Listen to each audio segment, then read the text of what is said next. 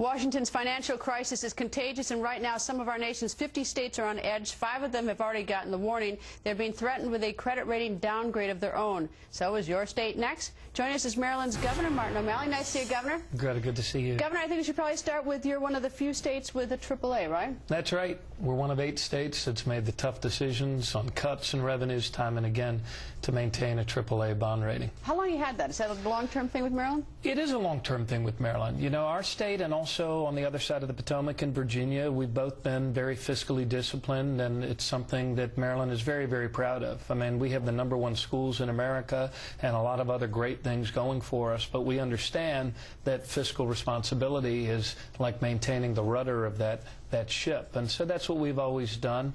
It hasn't been easy these last few years. We've had to do unpopular things like raising the sales tax by a penny, but for that, you know, we have a very good quality of life and an innovation economy that's well poised to create jobs in this new changing world of ours. Okay, so now though you've been I don't know if the word threatened is, but at least you've been put on notice you could lose that AAA, right? That's right. You know, this is sort of whiplash month for us. We had our AAA bond rating affirmed, and then we were told because of the dysfunction with the extremists and the Republican Party in Congress that we might have our... There's another view on that, by the way. You know that. There's a different view than that. Oh, I was hearing it from, from the gentleman that was in front of me, and I used that term. You know, that acrimony is the thing. That acrimony is the thing the American people are complaining about. You know what else they're complaining about? They're complaining that we're not focused on job creation, and that's the problem here. You know, this deficit is a self-inflicted wound.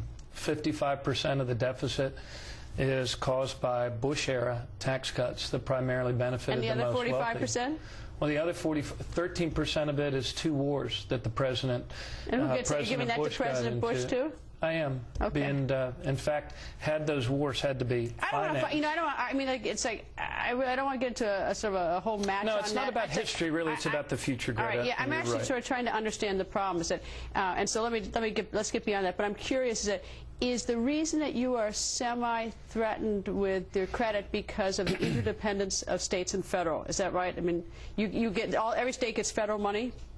Well, the reason we're threatened is because we're all part of this country. This big pie. Right. So, I mean, I would argue to Moody's and Standard & Poor's and the others that states with lower bond ratings are even more threatened than ours. One of the unique things is they look at... Except that, I mean, even if they are more threatened, the fact is that if you go from AAA down, that's going to raise your interest costs. Right. And you've got a $5 billion bond, over the $50 billion bonds or something over the next 5 years scheduled, so it's going to cost you $50 million if you lose a bond rating one step. Right, that's part of it. Which is horrible. But the good news for us is about 10 days before this vote to avoid the default, we went out into the bond market. And because of our AAA bond rating, because we've brought people together, Democrats and Republicans, to make the tough decisions, we actually got a very good rate. We got 3.07%, so you're which shrewd. was very good. You're shrewd and you're smart on this. Well, we have to go back out in February, though. But here's the other side. Look, there's 2 ways that we can kill this fragile jobs recovery.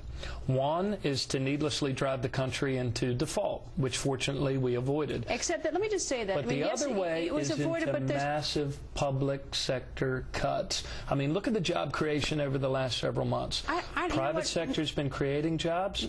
Public sector's been shedding jobs. Oh, wait, let's stop for a second. I mean, I don't agree with you. I mean, I think the stimulus bill has not created the jobs we wanted. I travel across the United States all the time. I see an awful lot of employment. You may be lucky. You've got a really rich state. You've got a lot of federal employees who live in Maryland. That's not what I said. Okay. I think the stimulus did save and create some jobs. It wasn't able to go far enough. What I was talking about, though, were the fact that we are running in place here on this jobs recovery, because even though the private sector has created more jobs over the last year, the public sector has wiped out those gains.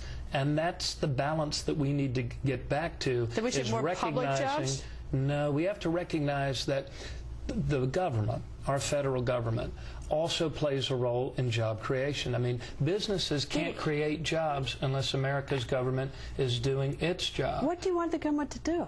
I want our government to do what we've done in the past. But like, which is what? Do another stimulus bill? No, I want us. Well, in part, I want us to. Yes, I want a balanced approach. But we did one February 9.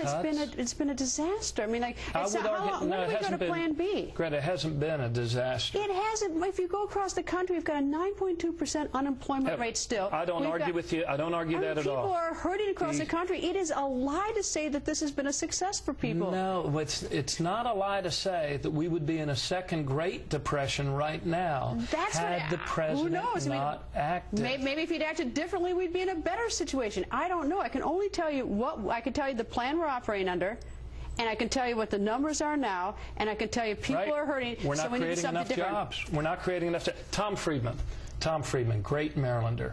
Tom Friedman says that there are 5 things that we need to get back to in this public-private partnership that is the United States of America.